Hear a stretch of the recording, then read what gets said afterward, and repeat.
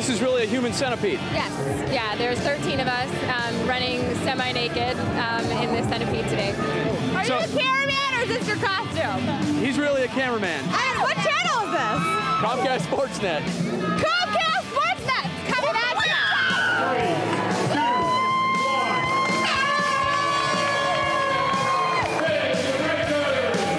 And you guys brought your golf clubs with you? Of course, we're going to go golfing after the race. All right, we're here with the flight crew, and gentlemen, where are you guys headed this afternoon?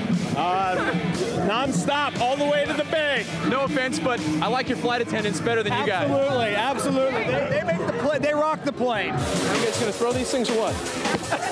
Easy there.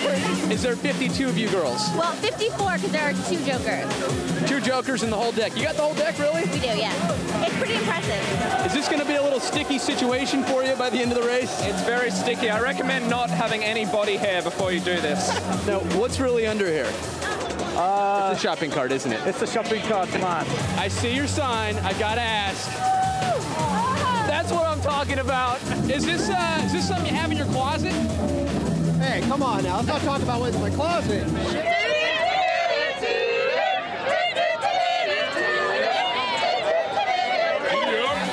You know, sir, I think I owe you guys some money.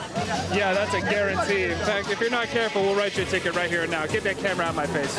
All right, this is the point in the race where I'm going to take this little handy cam and run the rest of the thing. As you can see, JC's camera is a little bit too heavy for Hayes Street Hill. I'm going to go take on the rest of Beta Breakers. And right about then is when yours truly and this story start to get a little delirious. The culprit? Hayes Street Hill, an 11-degree grade that ascends more than 200 feet. There were great views. I found Waldo, house parties, Power Rangers, and the Channel 7 helicopter. Did I mention lots of spectators, live music, a human beer garden, costume judges, Britney on my iPod. I high-fived a gorilla, balloon people, and thank goodness for some water. Every mile I marked the occasion, and eventually around 7, I found some more Waldos, and finally the Breakers. The home stretch felt great, and at a duration just shorter than your average Giants game, I had run 12K and finished the Beta Breakers.